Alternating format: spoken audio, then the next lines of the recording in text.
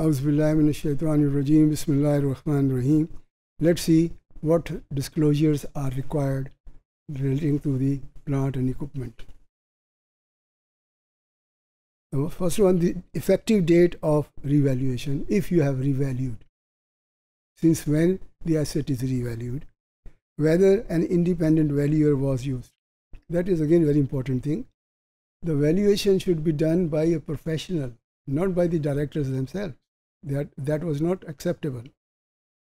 Then the methods and the principal assumption in estimating fair value, that is also which method he has used, what assumption he has considered, the extent to which fair value is based on active market price.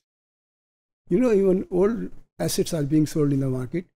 So in the active market price, the price which is obtainable in the active market price, the historical cost equivalent values of fixed assets, the revaluation surplus and change for the period.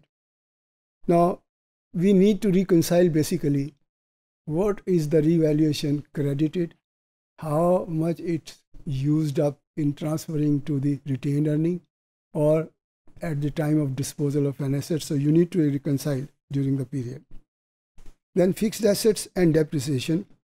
Normally what we do, we prepare a whole table. We call it name of the assets, cost of the assets, and then the depreciation charge of that assets, the carrying value of the assets, and then current year depreciation, and then reduce it out of it so that we come up the current year net book value. So question here is that those charts which we prepare, you need to clearly mention that this is the net carrying value at the beginning of the year and this is the carrying value at the end of the year. So this is very important.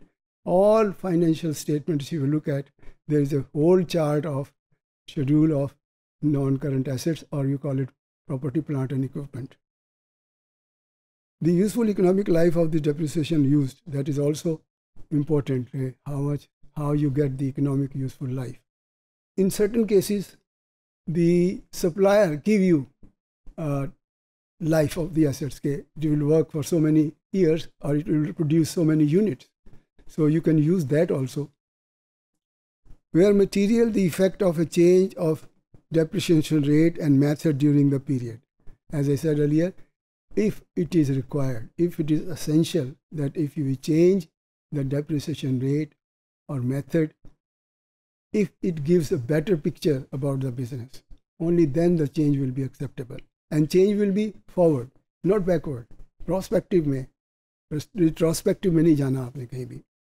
The cost or revalued amount of the class of tangible assets at the beginning and end of the period. As I said, यानी आपको mention करना पड़ेगा कि शुरू में आपके assets की carrying value क्या थी और end of the year asset की carrying value क्या है. The cumulative depreciation at the beginning and end of the reporting period. Because this accumulated depreciation keep on adding. First year, then you add in the second year, and then you work out the carrying value. Then in the third year, you add the third year depreciation, and then you reduce it from the cost, the 3 years accumulated depreciation. A reconciliation of movement in fixed assets is again an important thing. If there is a movement in your fixed assets, mean property, plant and equipment, then you need to reconcile how much you brought in, how much you bought, and how much you have sold out. So that reconciliation is also important. Restriction on title to the assets. Sometimes it happens you are using the assets, but the asset is not in your name, like leased assets. That is not in your name. It is in the name of the leasing company.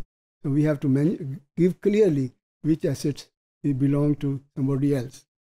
Expenditure on assets in the course of construction. That is another issue. If you're building your own assets with your own material, your own workers, so you need to add up all those costs which are incurred on producing that asset should also be given clearly. Self-construction assets. Capital commitment. This is not yet paid anything, but if you have committed, you got an agreement with somebody that they are going to put a new plant here. So any commitment you made in writing, that should also be mentioned in the disclosure. Then impairment losses, if not separated on the face of income statement, if there is any impairment loss which is not taken to the income statement, that should also be reported there. So it's very good, that's important that you need to disclose all these details so that the reader should understand basically what is the requirement of the standards. Thank you very much.